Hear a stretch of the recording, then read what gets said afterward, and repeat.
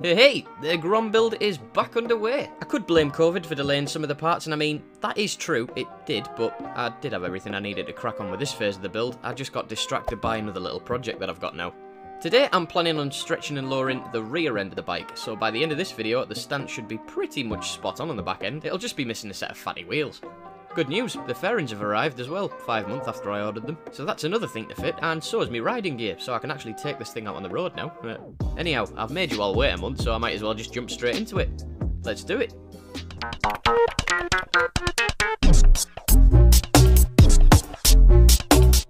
Here's a quick side shot of what the bike looks like at the moment before I go against all of the engineers at Honda and undoubtedly destroy its handling.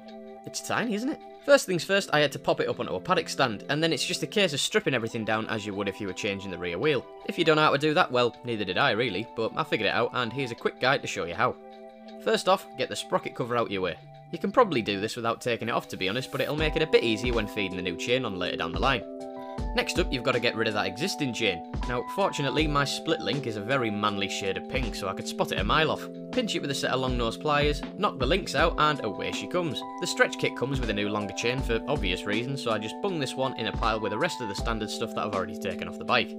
The chain adjusters had to come off next, a 10mm followed by a 12mm nut, just because the Japanese love using odd sizes that we never normally use in the UK for some reason. Then you've just got to fling those to one side and all. There are a couple of well-torqued nuts to crack, like this one on the rear axle, so make sure you don't rip the bike off the stands when loosening it off, but apart from that, it's all plain sailing.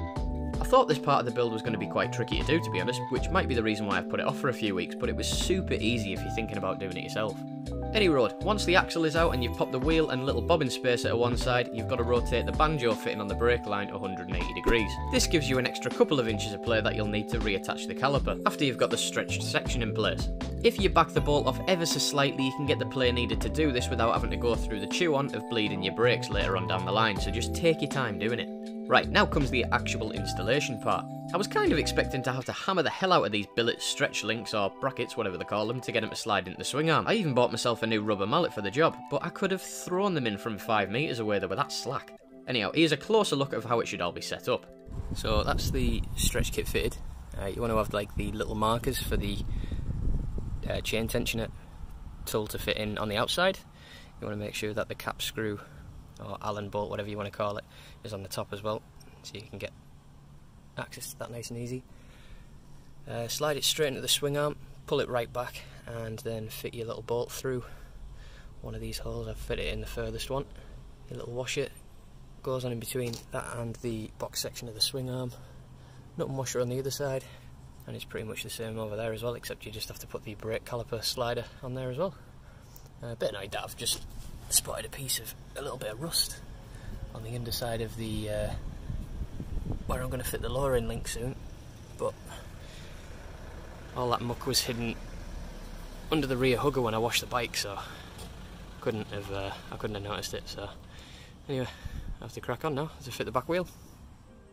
So yeah, like I said, it was just a case of refitting the rear wheel. You might have to prise the pistons back open on your caliper if you knocked it, but mine were alright. I haven't bothered refitting the new chain just yet, as it'll probably get in the way when I pop the rear lowering link in, but I'll run out of time. I had to go to work. So just like when I was installing the Hyperpack, I had to roll it back into the garage and pick it up a few days later when the thunderstorms had passed. Now I'm fairly sure you can fit the 2.5-inch lowering link without the stretch kit fitted, but if you wanted to drop it 4.5 inches like me, it only takes a quick Google to find out that you'll have some fitment issues without the stretch. It's also recommended that you buy an aftermarket shock with an increased spring rate, and if you have, say, a all-in shock with an external reservoir, you might have to relocate the can because of clearance issues. But apart from that, the only other problem lowering your bike 4.5 inch will throw your way is when you come to park it up. You'll have to cut the kickstand so the bike rests on a bit of an angle, or you can go buy an aftermarket one for about 150 quid. I mean, obviously I'm not the best with money, but 150 quid for a kickstand? Really?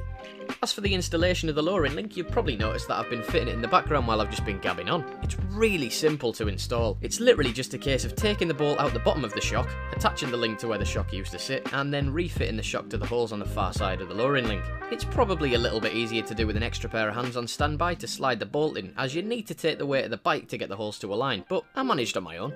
Just. Just for reference, I cut the kickstand about 60mm up from where it used to sit on the floor, and it might be leaning over a little bit too far, but I can soon sort that out by sticking a little rubber boot on the end of it. But I think it looks pretty good so far. I'm kinda hoping that when I lower the front it'll open the space up between the exhaust and the rear tyre, because with me sat on it there's next to no room for a licence plate. But we'll soon see, because that's the next thing on my list to fit. That as well as test fitting the fairings, but I'm not sending them back. I waited 5 months for them. If they don't fit, I'll make them. I hope you enjoyed the video. If you did, drop it a like and subscribe to the channel if you want to see more GROM content just like this, because there's still plenty of things left to do on this bike. Have a good day, and I'll see you in the next one. Bye!